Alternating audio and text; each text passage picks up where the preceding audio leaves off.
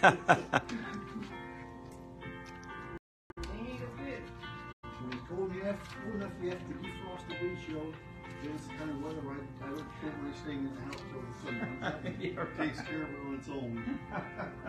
Morning. How How you you doing, doing, sir? Good. Good. Yeah. Hi, Twyla. How you doing, my brother? I'm doing fine, you? Good to see you. Good morning. She's doing. I set her up on the computer this morning. She was all ready. She called me, texted me just a couple minutes ago. It went black. What do I do? So I fixed her up again. Hopefully. Yeah. I spent church money yesterday. We're broke. Oh, good. I got a receipt for the community cups and the wafers. Okay. Who'd like to do that?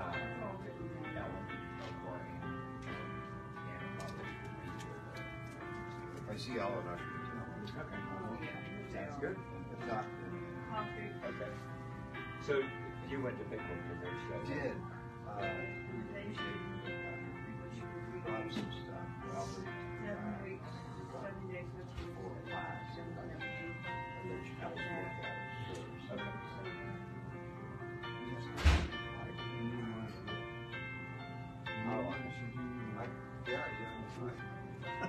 I got a favorite.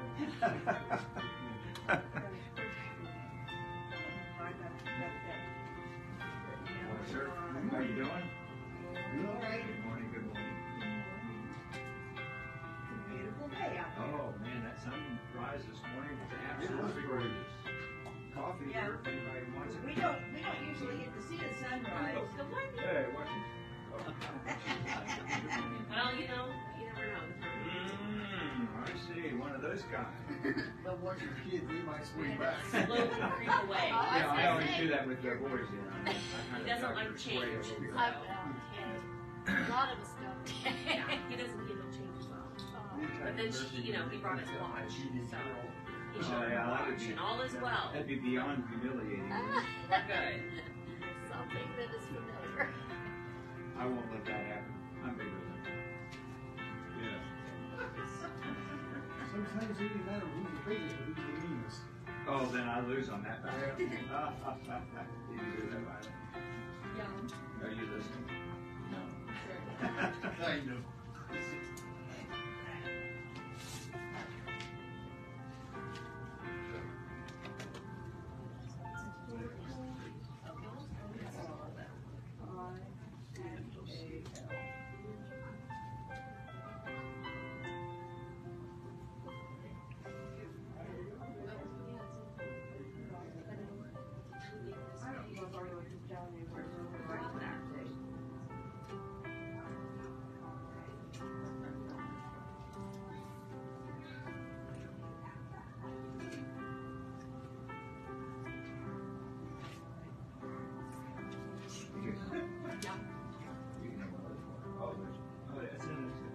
I like the steps. Del I? I like the steps.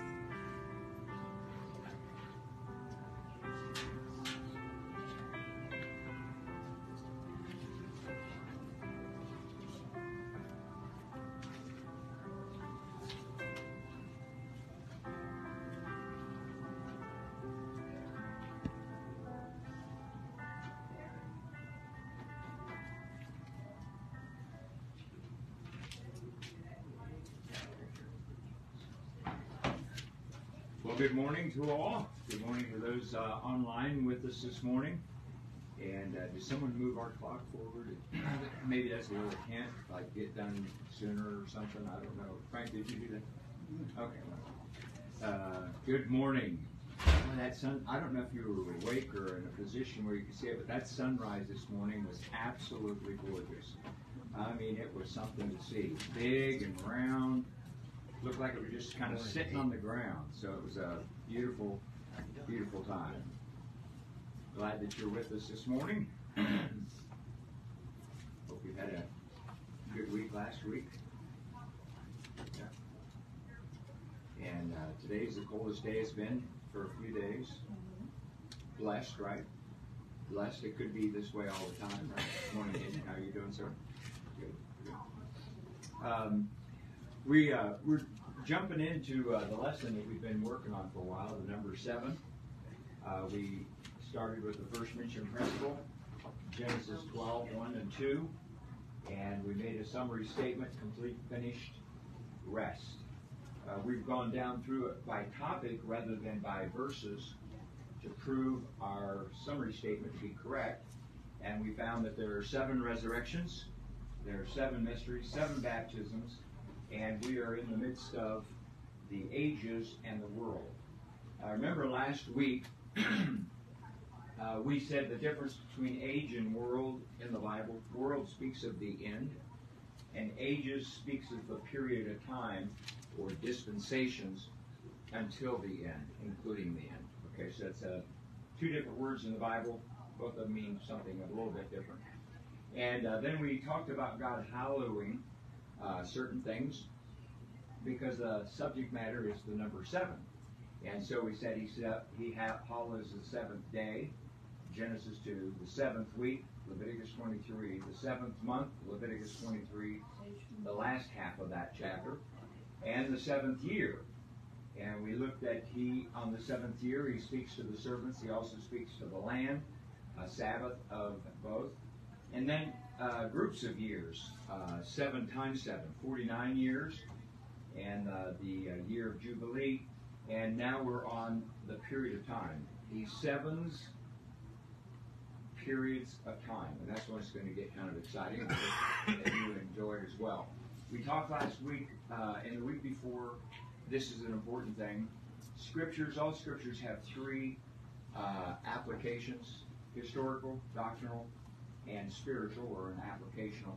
So every scripture has a period of time historically when it was written or when it occurred. It has a particular audience or a group of people, ethnic people, of who it's directed towards for teaching, doctrinal.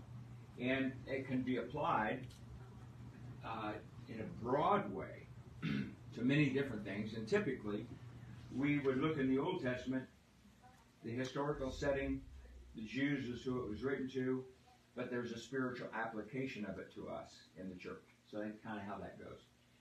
But that gives us the review and the background. Let's start with a word of prayer, and we'll get into the lesson today. I'm kind of excited about it. All right. Father, thank you today for your word, the opportunity for us to be in it and enjoy it. I pray, Father, that you bless all the things that are done today.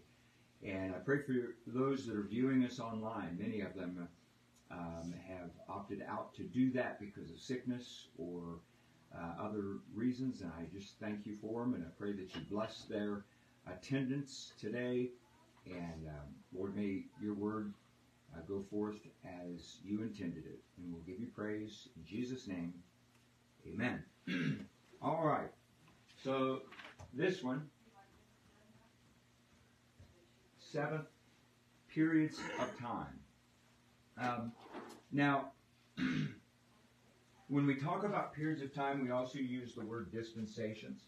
I think I gave you a definition last week about dispensation, a period of time when God has, is, or will deal differently with humankind as they relate to God. A period of time when God has, is, or will deal differently with humankind as they relate to God. And so, when we look at dispensations or periods of time in the Bible, let's just take a random guess. How many do you think there are? 7. Okay, yeah. All right. So I'm going to give them to you, and we're going to look at them just so you get an idea of it.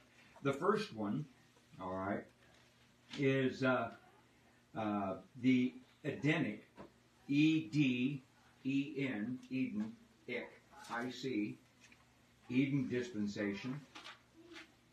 And it goes from the creation, Genesis 1:1, to the fall, Genesis 3. And this is what's called the age or the dispensation of innocence. Innocence. So Genesis 1:1 to Genesis 3:24. That's the period of time it deals with. It's referred to as the Edenic dispensation, and it is the dispensation of innocence. Adam and Eve were innocent, and they lost their innocence when she looked upon the fruit, saw that it was pleasant to the eyes, desired to be wise, and she partook of the fruit and lost her innocence. What's the first thing we see in the scriptures after they lost their innocence? What did they want to do? Hide. So Guilt and shame. Yep. They fig leaves, sowed fig leaves, and then hid themselves in the garden. So innocence was lost.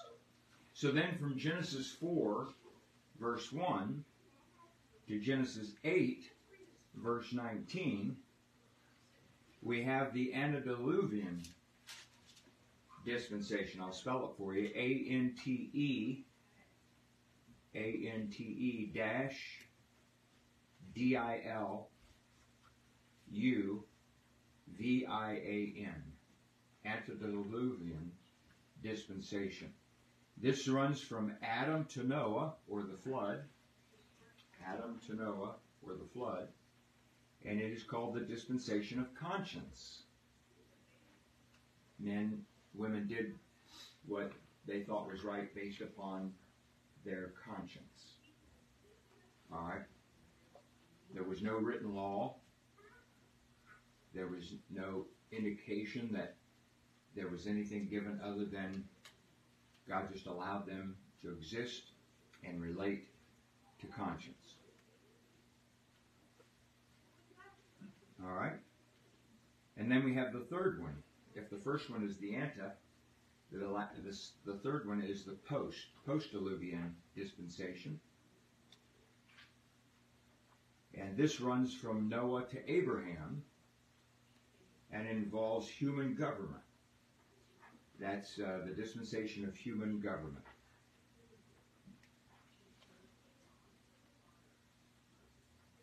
Human government.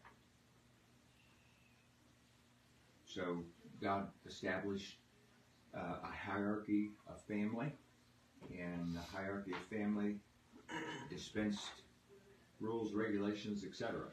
Human government. Noah to Abraham. And that runs from Genesis 8:20 to Genesis 11:9. There's 325 years between the flood and the Tower of Babel. 325 years. Human government. And then with Abraham, God starts a new period of time, or a new dispensation. It's the periodical dispensation, P-A-T-R-I-A-R-C-H-A-L.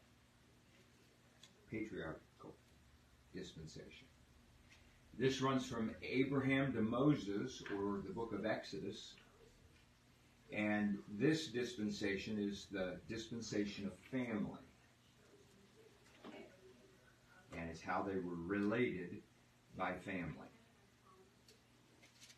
This is Genesis 11:10 through Exodus 12, verse 51, and it covers 430 years.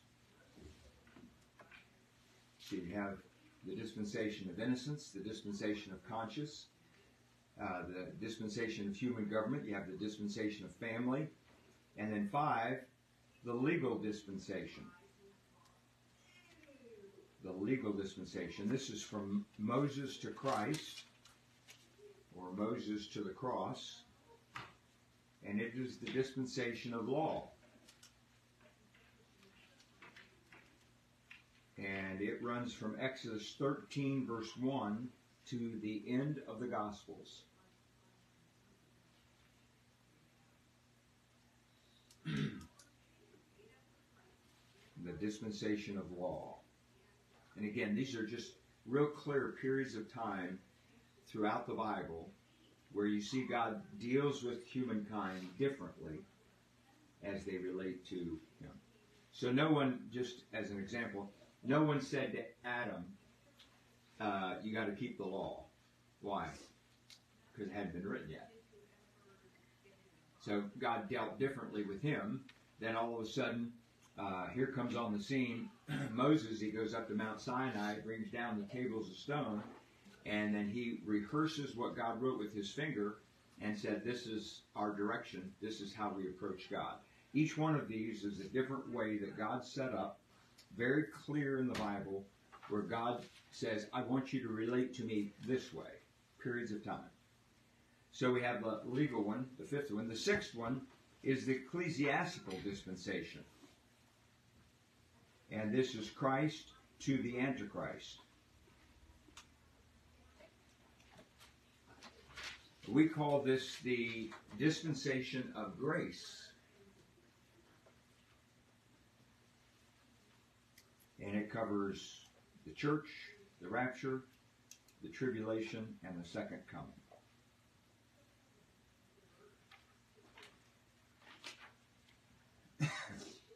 Paul makes reference to this often. A dispensation of the gospel has been committed to me. This is the gospel of the grace of God. It deals with the church, the rapture, the tribulation, and the second coming.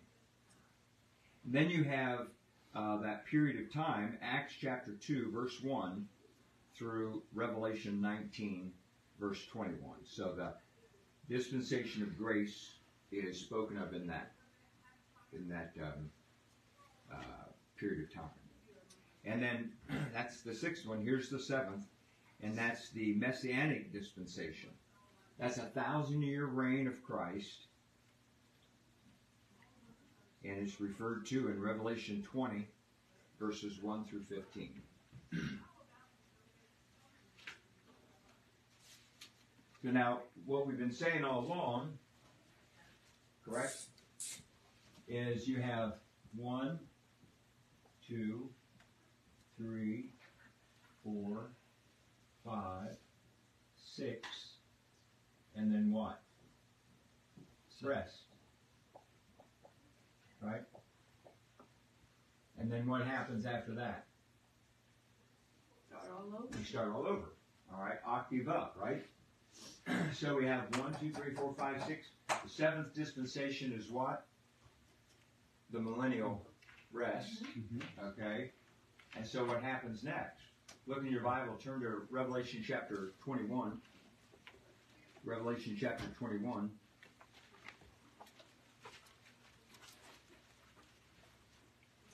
And whoever gets that, read the first verse. Revelation 21, verse 1. Don't be bashful. And I saw a new heaven and a new earth, for the first heaven and the first earth were passed away, and therefore was no more sea. Okay, so what do we have? Octave up. Something new. So 8 in the Bible is new beginnings, and the 8th dispensation is Revelation 21, a new heaven and a new earth. So you have a 1, 2, 3, 4, 5, 6, 7, rest, 7, and then 8th is an octave up.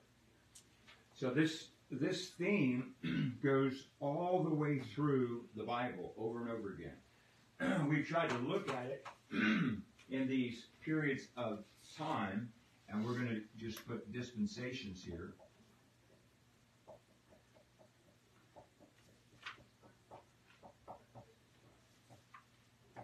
And all we've been trying to do is illustrate the number 7. When God does something, He does it in sevens.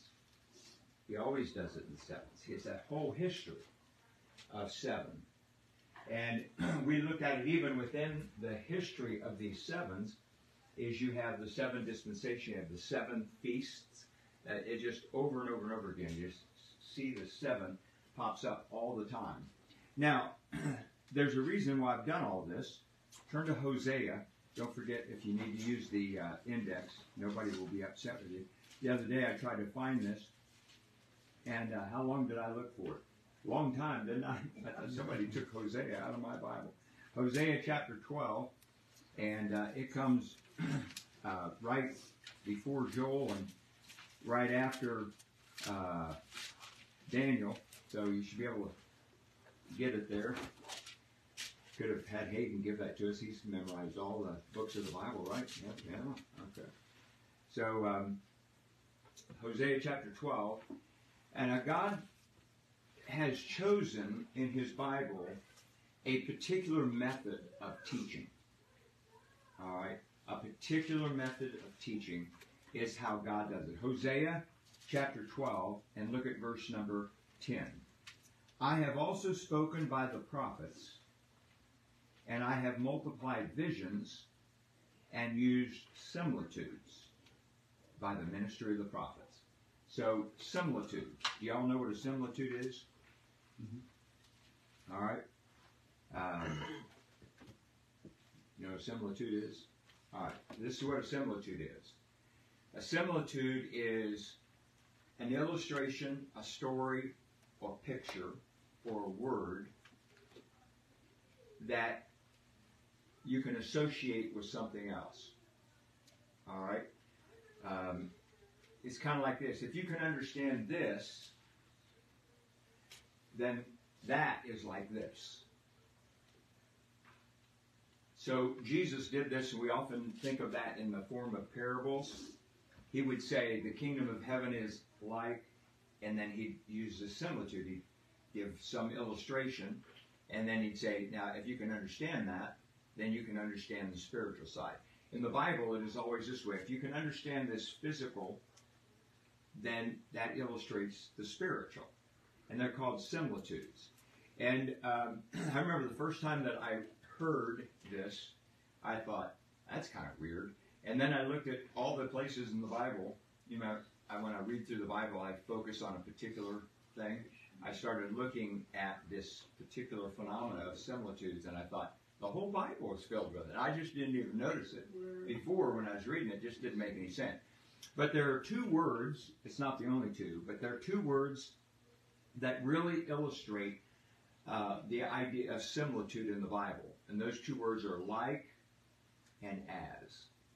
Like and as. Those two words, if you can master those two words and the pictures, the similitudes that they illustrate, you master the Bible. All right?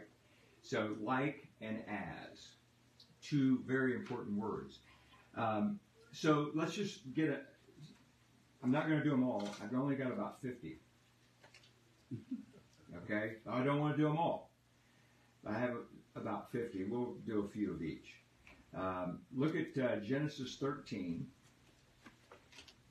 Let's start with the word. I said there are two words, right? Like and as. Let's first consider the word like.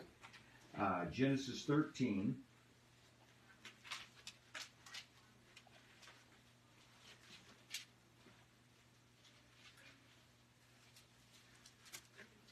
Before we read this, I want you to go with me in your mind. God created Adam and Eve, and he placed them where? In the garden. The Garden of Eden. Okay? So Eden is a large area, and the garden is in one spot. Eden is a huge area. But the Garden of Eden is a small area within Eden. Kind of like if we say Philadelphia is a city in Pennsylvania. So this is the Garden of Eden, is a garden in the bigger area of Eden. All right, so he placed them there, and they fell. And so what did God do? He put cherubim at the entrance of the garden after he kicked them out, right? And now we're in Genesis 14. We're multiple generations after the Garden of Eden. And who knows what the Garden of Eden looked like when Adam and Eve were given it. By the time we get to Genesis 13, no one knows what it looked like. All right? So, look at verse 10. And Lot lifted up his eyes and beheld all the plain of Jordan, that it was well watered everywhere. What's he doing? Is he looking back in history, or is he looking at something right now? He's looking at something right now. He looked out over the plain of Jordan, and he saw. All right? It was well watered everywhere before the Lord destroyed Sodom and Gomorrah. Now notice, even as the garden of the Lord, like the land of Egypt, as thou comest unto Zor.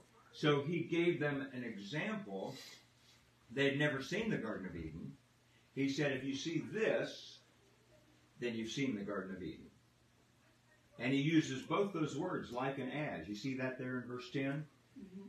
Even as the garden of the Lord, like the land of Egypt, as thou comest unto Zor. So he's saying, if you can see this, then you can understand that.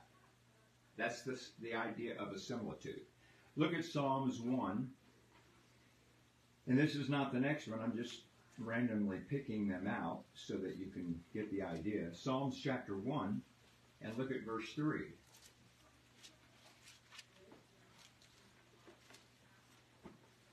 You've been in church long. You've heard this passage preached 100 times. And they have used the idea of a similitude to preach the message. Notice what it says. Blessed is the man, verse 1, that walketh not in the counsel of the ungodly, nor standeth the way of sinners, nor sitteth in the seat of scornful. But his delight is in the law of the Lord, and in his law doth he meditate day and night. You say, well, what would that look like? What does he mean? So he answers, verse 3, and he shall be like. This is what it is. This is verse 1 and 2. He shall be like a tree planted by the rivers of water, that bringeth forth his fruit in his season. His leaf also shall not wither, and whatsoever he doeth shall prosper. He said, if you want to know what the blessed man is like, verses 1 and 2, whose delight is in the law of the Lord, he's like a tree. Now you vision a tree that's planted by the rivers of water. What do you know about that tree? It flourishes because it's got plenty of water. And where does it get it from? It gets it from its roots. All right, so there's a lot to be said about that similitude. And if you go home and Google, blessed is the man that walketh, and you see all the sermons that are preached about that, you look at them, every one of them are based on the similitude. They'll say, okay, let me tell you about trees and that are planted next to water, and let me tell you what they can do. And what they're saying is, that's what a blessed man is like. So you can understand the spiritual from a physical thing. Look at Psalms 103. Psalms 103. Psalms 103, and look at verse 13. See, I don't really understand how to relate to God. I don't really know that much about him. I haven't seen him. I haven't heard his voice. I don't know what he's like. So the psalmist writes in Psalms 103, verse 13, like as a father pitieth his children, so the Lord pitieth them that fear him. So plainly from that, we get this inference, and there's many other scriptures that we could use. This is not our focus. If you want to know about the dynamics of who God is, look at the family. Because the family is the similitude of God. And he does this all the way through the scriptures. Remember, in the New Testament, he said, how many fathers would give their son a scorpion if he asked for something positive? So he's always taking us back to that father, family. If you want to understand God, then you understand the family. All right? So, he gives a parable. Remember the parable in the New Testament? The parable was about God the Father sending his son to the earth. He said, a man sent his servants, and when he sent his servants, they killed him. And so the last thing he thought is that he would send his own son. They certainly would cherish his son, and they killed his son too.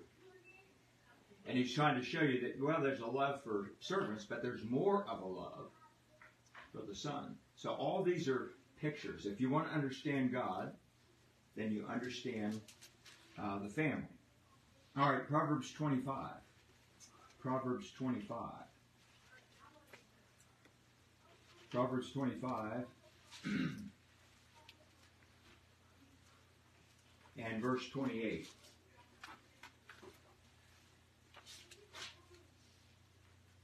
terrible twos that are mentioned so often is about a child who has no boundaries and doesn't want you to give them to them. Okay? That's the terrible twos. They have no boundaries and they don't want you to give them to them. What happens if you leave a 2-year-old to their own self? Not only are they going to make the world around them miserable, what are they going to do to themselves? Harm. All right? Because they don't have any knowledge. They have no self-control, and they'll bring damage to themselves. Look at verse 28. He that hath no rule over his own spirit is like a city that is broken down and without walls. It cannot defend itself. So he that hath no rule over his own spirit is like that city. So there has to be things inside our hearts and our minds for self-preservation that we say no to and that we say yes to.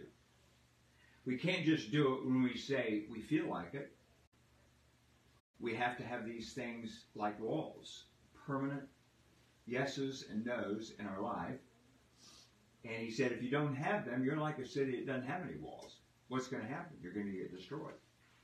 And I have watched, I'm sure that you have family or friends that you have watched that have no self-control over alcohol, have no self-control over eating, they have no self-control over many different things in their life, and it has affected them adversely. So that's what he's saying here. Again, the similitude is if you can understand this, a city broken down, walls broken down, and the danger that puts them in, then you understand a person that doesn't have any rule over his own spirit. All right, Matthew chapter 13. Matthew 13. I've just tried to give you a cross view of the whole Bible here. We're skipping a bunch of them because the whole Bible this is how God designed to teach His Word to us. Similitudes. Look at Matthew chapter 13 and verse number 31.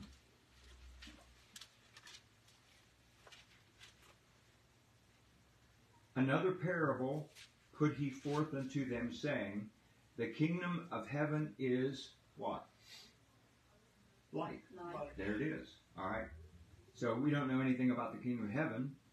He said it's like a grain of mustard seed, which a man took and sowed in the field, which indeed is the least of all seeds, but when it is grown, it is the greatest among herbs, and becometh a tree, so that the birds of the air come and lodge in the branches thereof. He said, if you want to know about the kingdom of heaven, it is like a mustard seed. Look at verse 33. Another parable spake he unto them, the kingdom of heaven is like unto leaven, which a woman took and hid in 3 measures of meal till the whole was leavened. All right, so he says it's like leaven. And there's so many of these. Look at verse 44. Again, the kingdom of heaven is like unto a treasure hid in the field. Look at verse 45. Again, the kingdom of heaven is like unto a merchant man. So maybe not one of these will give you the full understanding of what the kingdom of heaven is, but if you put them all together, you get an idea of a thing that you can't conceive of, spiritual thing, with these literal examples given to us. He says it again in verse 47. Again, the kingdom of heaven is like unto a net. And so this is all the way through the Bible. Look at Matthew chapter 22. Matthew chapter 22. And look at verse 17. Hold on a second. I got the wrong reference. 2. Sorry. The kingdom of heaven is likened to a certain king which made a marriage for his son. And then he comes down through and he's going to give you that. All these are little bits and pieces of the puzzle of us understanding something. Who knows what the kingdom of heaven is until you look at these individual things. So God teaches us His Word through similitudes. Let's look at a few more. Luke chapter 6. Luke chapter 6. Luke chapter 6. And look at verse 48.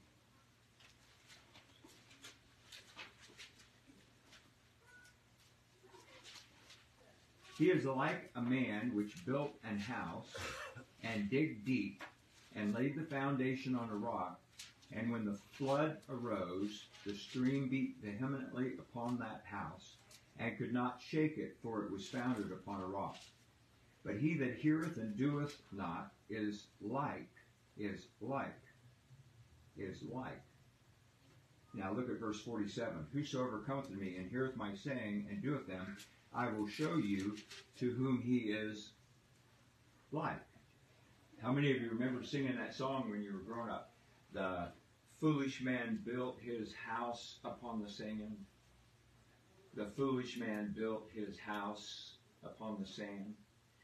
The rains came down and the floods came up. The rains came down and the floods came up. And the house on the sand went crash. Kids love the crash part. Okay. Now we used to destroy the whole Sunday school room, man. We destroyed that. Then, verse 49, the wise man built his house upon the rock. The wise man built his house upon the rock. And the rains came down and the floods came up, but the house on the rock stood firm. Then, does anybody, you know that song? What's the next verse? So, build your house on the Lord Jesus Christ. You see the similitude? We even sing those songs to teach the lessons. That's the similitude that's given to us. Look at Acts chapter 2. A lot of times, similitudes are ignored and at great peril. Look at Acts chapter 2 and verse 3. This is Pentecost. And what's it say? And suddenly there came a rush from heaven as of a rush of a mighty wind, and it filled the house where they were sitting, and there appeared unto them, verse 3, cloven tongues like as of fire, and it sat upon each one of them. So what do we know that it wasn't? Fire. Okay. So he's saying, okay, if you want to understand what this looks like, think in your mind about fire. And he said, this is what it looked like. It wasn't fire. It was light. So that you can understand cloven tongues lighted upon them. What is that? He said, it's like fire. So you get this all the way through the Bible. And if you mistake those things, then all of a sudden you're looking for stuff that doesn't even exist. Look at chapter 3 of Acts and look at verse number 22.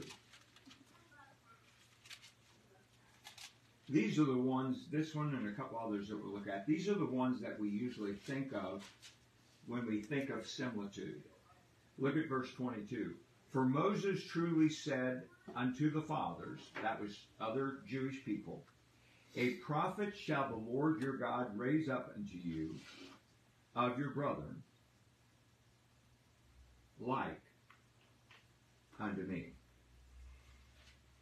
So if we want to know a lot about Jesus without consulting the New Testament, where would we go to find it? We'd look at the life of Moses.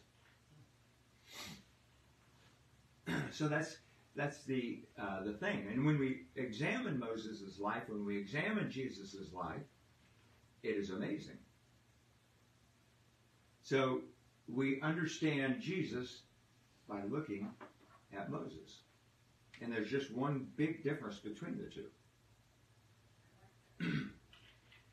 All right.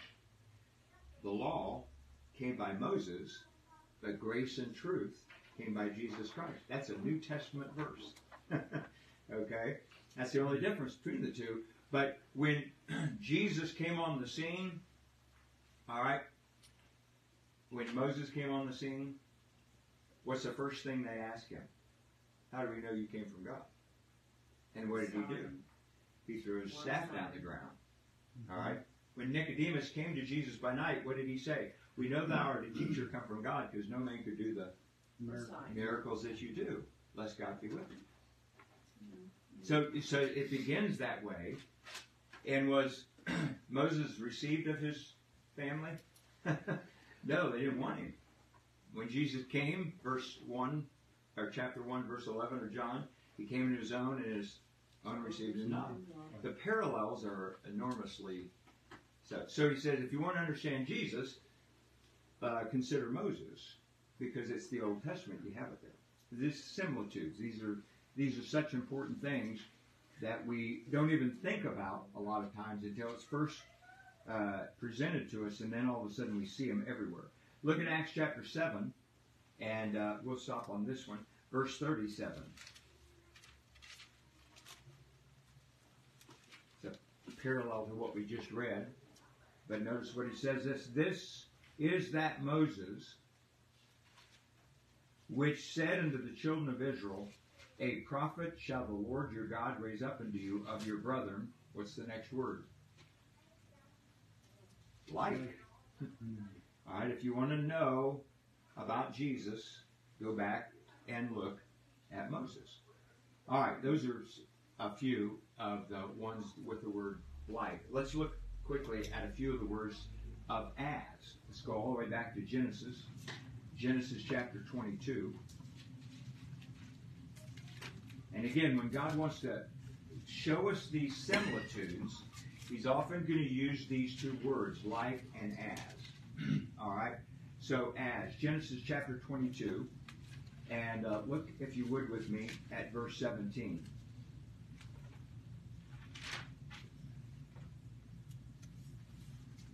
That in blessing I will bless thee, and in multiplying I will multiply thy seed. What's the next word? As. All right, well, how much is he going to multiply?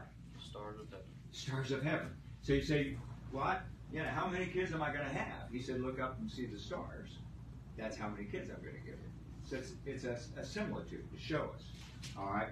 And he goes on, he says, what's the next one? And as the sand which is upon the seashore.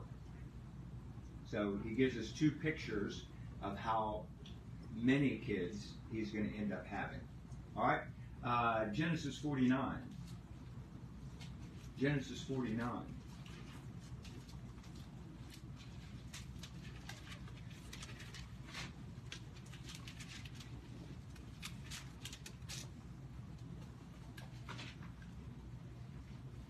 This is when, just before his death, Jacob calls his sons, 12 sons, and he speaks prophetically about each one of his sons. We get to verse 8 and verse 9. Judah, thou art he whom thy brethren shall praise. Thy hand shall be in the neck of thine enemies. Thy father's children shall bow down before thee. Judah is a lion's whelp from the prey. My son, thou art gone up. He stooped down. He crouched as a lion, and as an old lion, who shall rouse him up? So he's saying, if you want to know something about Jacob, what's going to characterize him, you think about a lion, and in this case, the lion is crouching or stooping down. He said, if you want to know about Jacob, you speak about a lion. What do we call Jesus? He's the what of Judah? The lion of the tribe of Judah. And so, who's going to bow down to Jesus? All the brethren. So, this is the prophetic. And again, the as shows us that he has the characteristics of a lion. Of course, you know, it was Darwin who said through natural selection process that the lion became king of the jungle. But those of us who read our Bible know that Darwin didn't have anything to do with it. The natural process, the selection process didn't have anything to do with it. It was ordained by God.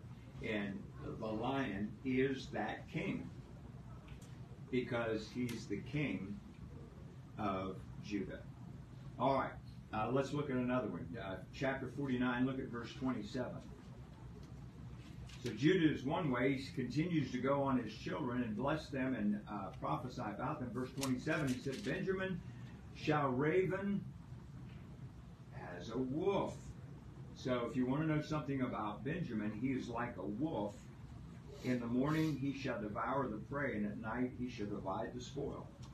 So you want to know the characteristics of Benjamin, the like and as. He's like a wolf. Can you trust a wolf? Can't trust a wolf. If you follow the tribe of Benjamin through the Bible, you can't trust them. You can't trust them. Okay. Let's look, we've got a few minutes here. Let's look at Exodus 33. Exodus 33. And look at verse number 11.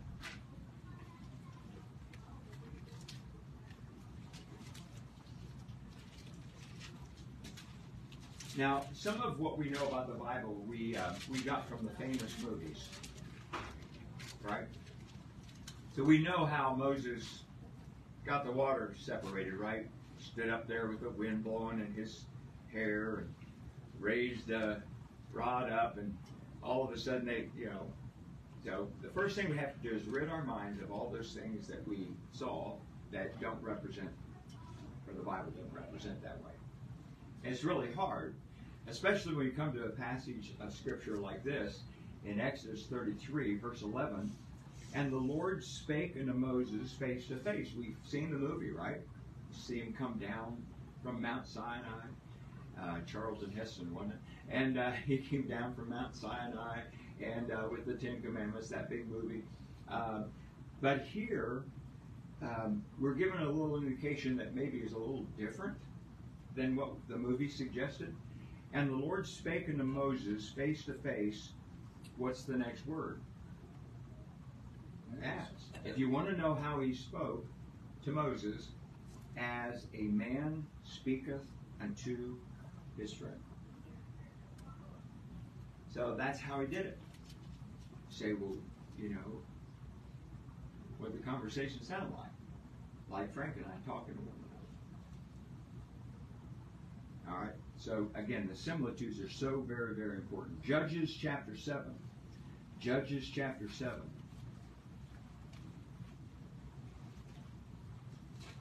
Judges chapter 7. And look at verse 5.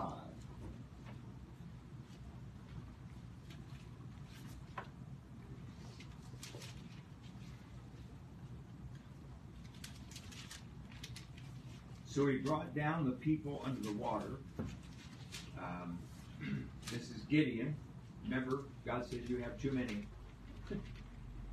You have too many to go to battle. You need fewer. And he said, okay, how many fewer? Got rid of a bunch. God says, still have too many. I do. And so God said to him in chapter 7 and verse number 5, bring down the people to the water. And the Lord said unto Gideon, every one that lappeth up the water with his tongue. And you want to know how they did that? I have heard and read so many commentaries. And they didn't read the next word. How was it? As a dog lappeth up the water. You know how a dog does that, don't you? Puts his face right down to it. All right. And he said, him shalt thou set by himself. Likewise, everyone that bows down upon his knees to drink.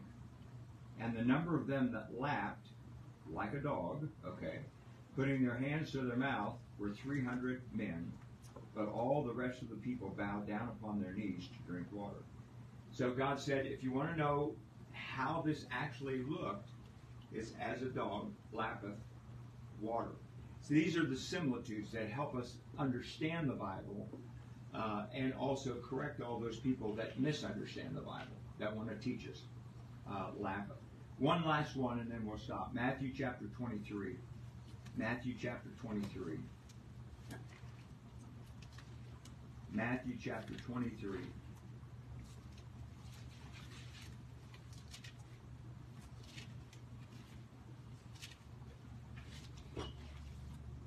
Again, these are pictures to let us see an image that God would want us to see.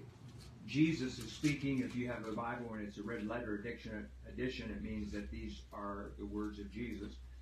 And my words are really light, so those are always the red ones, okay? Verse 37, O Jerusalem, Jerusalem, thou that killest the prophets, and stoneth them which are sent unto thee, how oft I would have gathered thy children together. Okay, how's God going to do that? And so he answers the question. Even as a hen gathereth her chicks under her wings. And then he says they didn't want to. But that's, again, it gives us the picture. If you've ever seen a hen who has these young chicks, and how she corrals them with her wings, and pulls those wings down, and you don't even know they exist. Mm-hmm. He said, that's the heart that I have. I want to be like that hen in protecting you. But you know what you can't do, if you've ever seen it? You get one of those little chicks that doesn't want to get out of those wings. And you can't get them under the wing. And so here's this picture that he gives to us. We'll stop there today, but again, just an idea of the similitudes. Now, there's a reason beyond just learning Bible truth about the similitudes, because we're going to move from these periods of time, dispensation, to the similitude that will show us this pattern in the history of the world. So that's the reason, the similitude. And we're going to see that it plays a very big, important picture as we look at 7 and how it fits into the history of our world. Okay? All right. Well, I hope you got something today. Don't forget those like and as. Those are such important words. And it will change your Bible study if you start looking for them. All righty? Let's close in a word of prayer. Father, we are indeed grateful for your goodness to us. Lord, we've gotten down in some meat today, and actually wiggled our toes in it. How wonderful your word is put together. When I first got saved, it was just a storybook. Oh, I have found that it has gold in it, and it's much deeper than I ever thought. And I pray, Father, that you'd help us to never tire of digging in your word to find the gold nuggets of truth. We'll give you praise in Jesus' name. Amen. Thanks so much for joining us this morning. See you in about 25 minutes for the morning service.